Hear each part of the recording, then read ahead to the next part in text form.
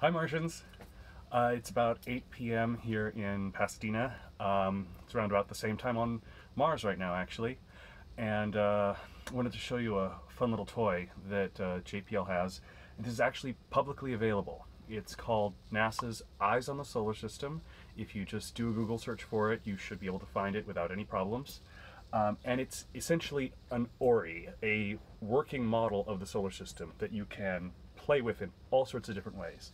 So here's the solar system as it is right now. You can click and you can tilt it and look at it from different perspectives.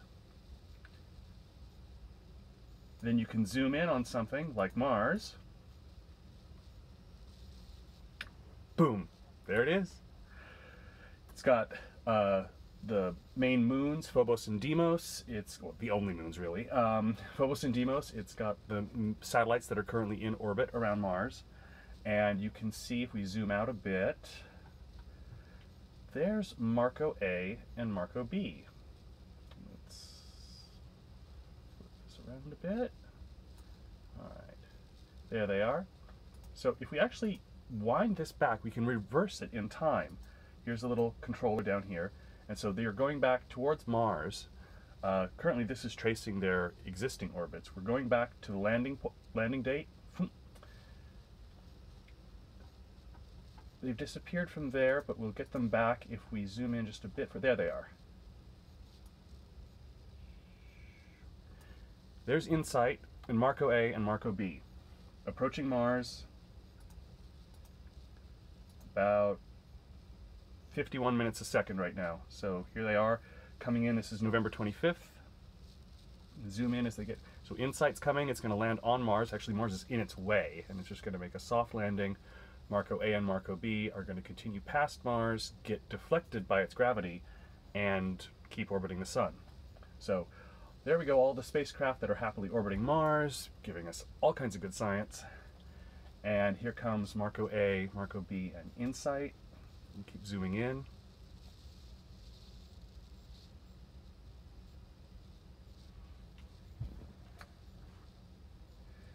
And there goes InSight right to Elysium Planitia.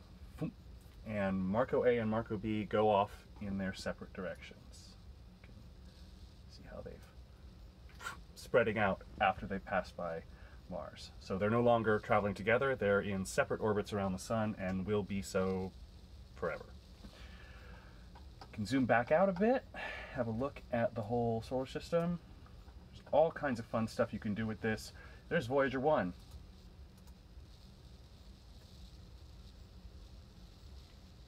Beeger. And yeah, there it is pointing back at the solar system. Look how far away it is. It's freaking incredible. Lots of dwarf planets. The New Horizons spacecraft, which flew by Pluto in 2015 and is going to be flying by a new object called MU-69 on January 1st. There it is. Oh, time's running fast and the spacecraft is spin stabilized, so you see it looking all crazy. Let's go to the real rate. There we go. That's how fast it's actually spinning in real time. Looking right back at the Sun, or at Earth. It's nuclear powered, so it doesn't need solar power. There are some tours and features.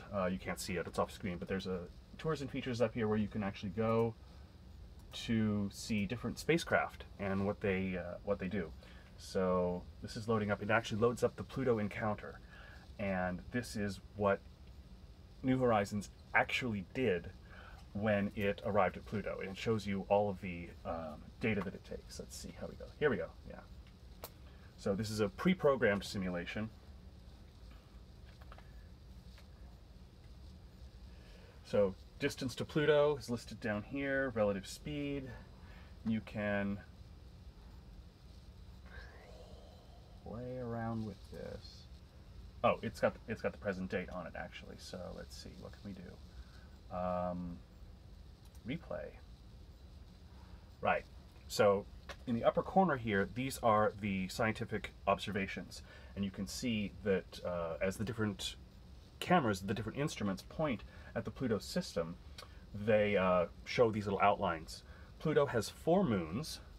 Charon, the biggest one. Oh, actually no, it has 5 moons. Charon, which forms a double planet system, and then Nix, Hydra, and Kerberos.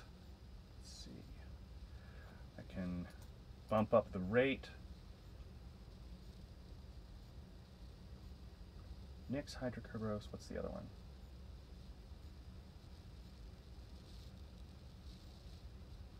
So here we come. Flying by Pluto.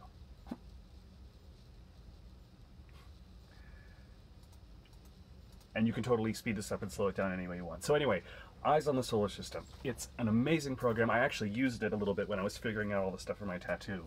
So download that, and I guess I'll see you in a week after you've exhausted yourself.